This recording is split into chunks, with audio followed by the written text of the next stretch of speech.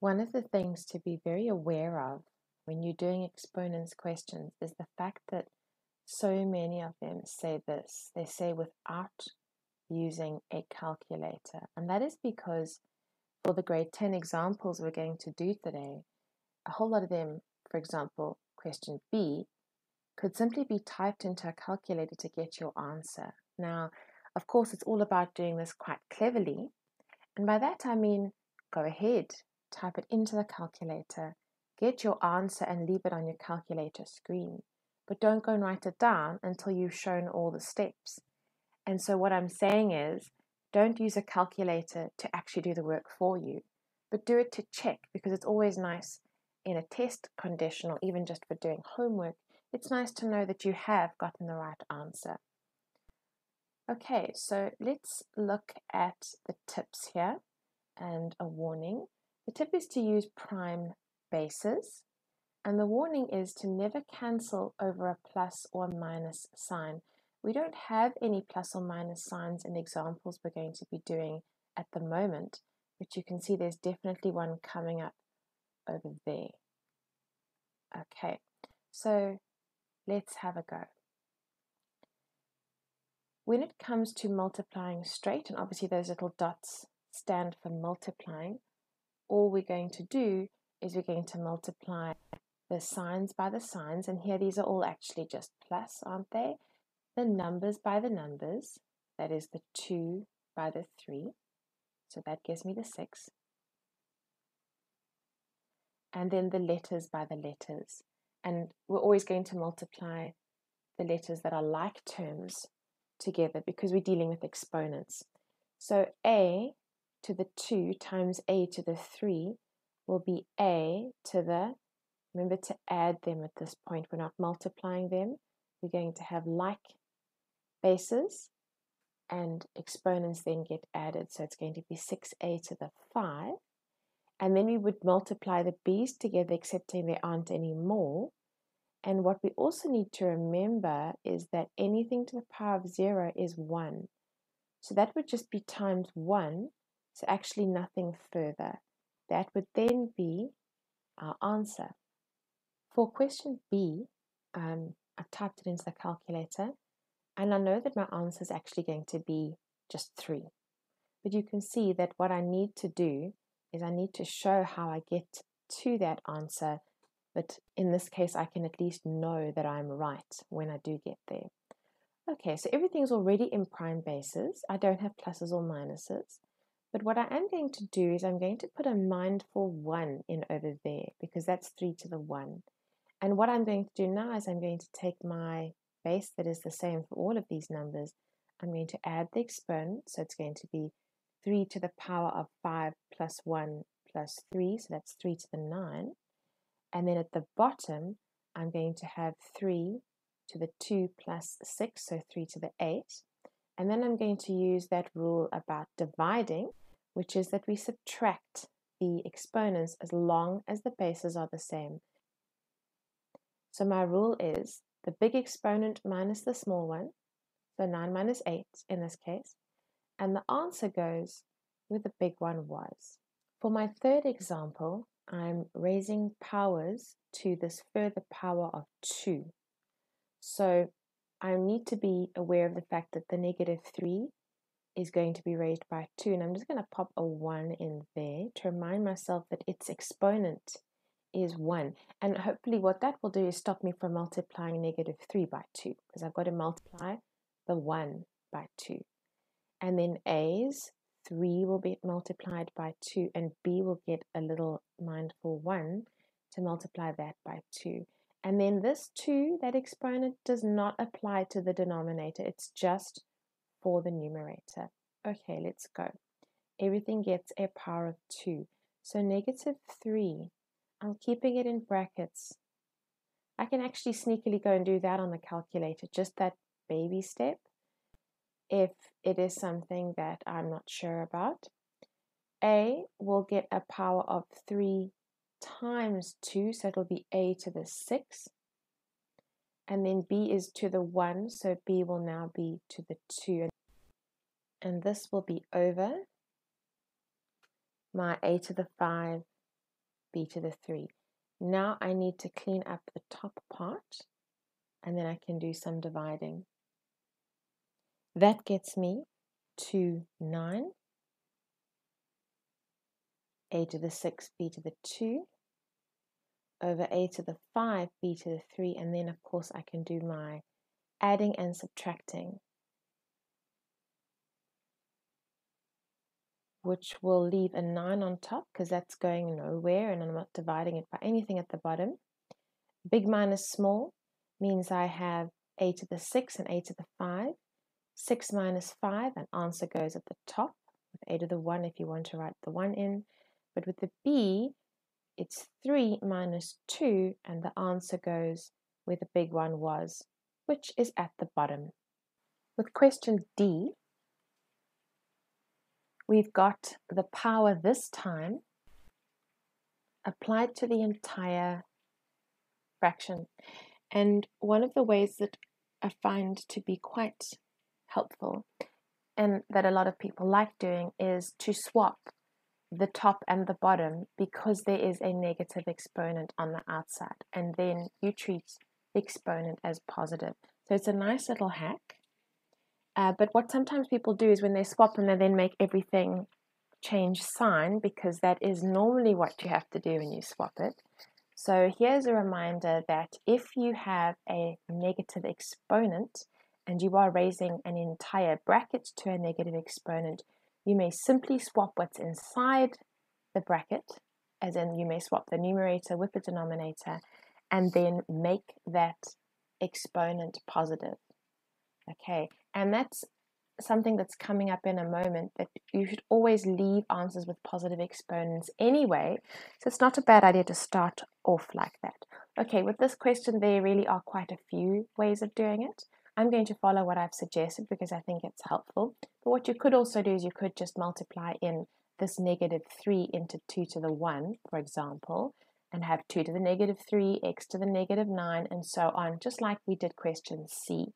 So you could follow along now with me, do it your own way, and see if you arrive at the same answer as I do.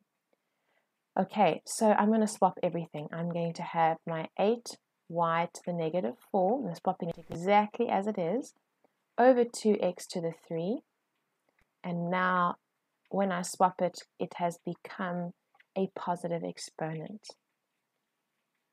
And I can see immediately that 8 and 2 need to be cancelled with each other. And these are inside the brackets, so I can definitely handle them on their own and simplify what's in the brackets before raising. Because remember that your BODMAS or BEDMAS that we've been teaching since grade 8 means to do brackets first. And that means if there's anything you can sort out inside the brackets, you should.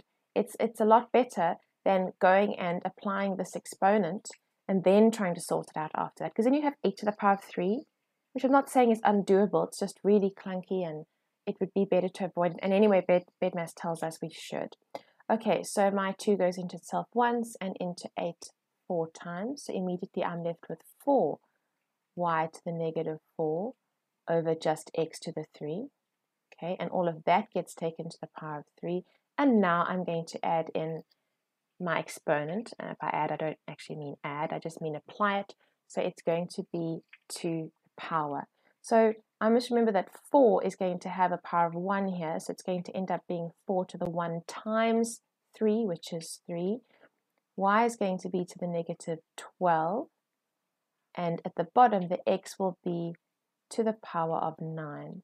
And then all I've got to do now to finish my answer is to move that y down to the bottom so that I end up with a positive exponent. I should then also work out 4 to the 3, or you might know it off by heart already. It's 64. But when we say don't use the calculator, things like that as a little baby step, we won't even know that you're using it. And the general rule is powers of 2 and 3 you need to actually multiply out, and everything else you can leave in exponential form. My x will stay where it is, but now my y will move, and when it moves without having an exponent that you're raising it by, it just moves and it changes sign. And so there is my answer.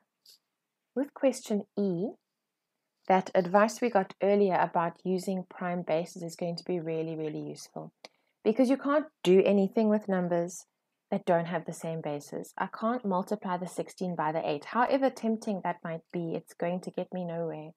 So I need to first get them into prime bases. Now, this one you might be able to see.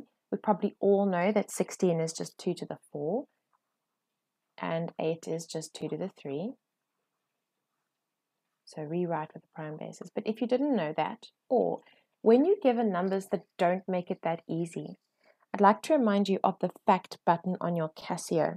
So what you would do is you would type in the number, say 16, you'd press equals, and then you would go shift, and then you would press your fact button, and it would come up with exactly what I put down there, 2 to the 4 and 2 to the 3.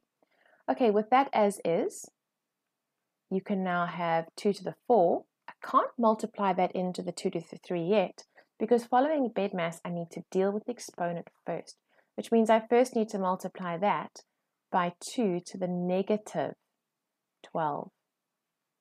And then I have 2's, and I don't multiply them to get 4, because what I'm dealing with is the exponents, and you can't do both. You can't be dealing with numbers that you multiply when they already have exponents and when they are the same bases. Now you need to apply the rules that go along with exponents. Okay, exponents kind of overrule all other kinds of multiplication that you might be thinking about. So now I'm just going to say 2 to the 4 minus 12. So I'm going to have 2 to the negative 8. Now I need to leave my answer with positive exponents. So once again, I'm going to move that to the bottom to make it positive. Question F is going to go similarly in that I must get things into prime bases first.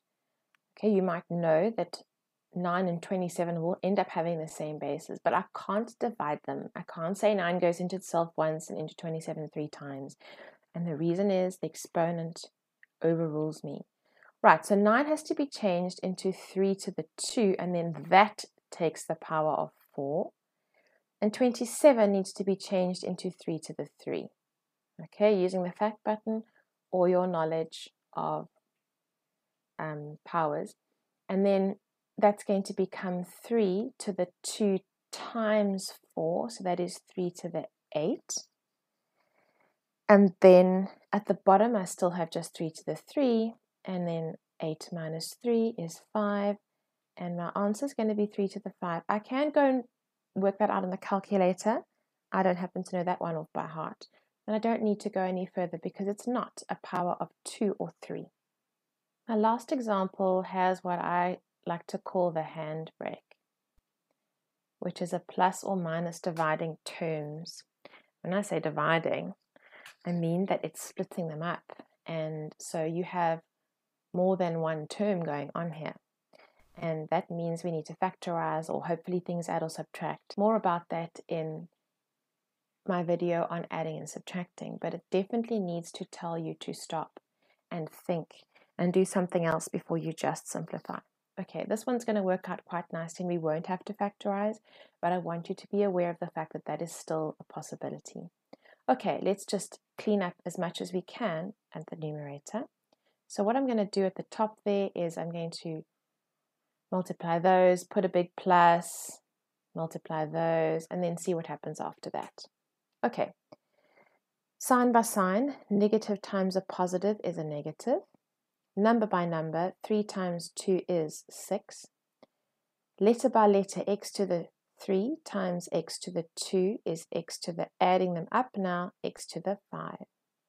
Okay, on this side of the plus sign, a negative times a negative is a positive. 2 times 1 is 2. And x to the 4 times x to the 1 will be x to the 5. And this is what I was meaning when I said it's all going to work out quite nicely. I've actually got like terms at the top. I could actually just take out x to the 5 and have negative 6 plus 2. And then I'd have negative 4x to the 5. But I'm going to just do that in my head anyway. Okay, at the bottom, just be aware now, these questions are all designed to have little tricks in them. I've got negative, and then a bracket, and then an exponent. And your brain might tell you you'd like to multiply that negative in first.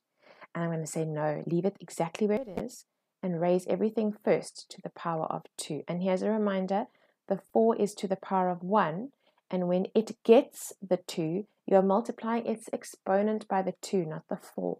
Okay, so there inside the brackets, I've actually got negative 4 to the 2. Luckily, it's a even number exponent, so that negative is going to fall away. And then my x to the 4 is going to be x to the 4 times 2, so that will be x to the 8. All right, let's sort out the top and the bottom. At the top, I'm going to have my negative 4, x to the 5.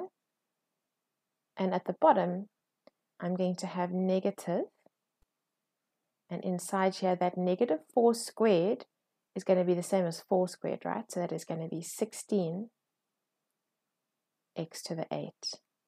I don't actually need these brackets here. I just put them in for my own awareness of what's going on. Okay, so let's be really clear. That is negative 4 x to the 5 over negative 16 x to the 8. And that will simplify really nicely. The negatives will cancel. 4 goes into itself once. I can put the 1 down if I want, or I can leave it out.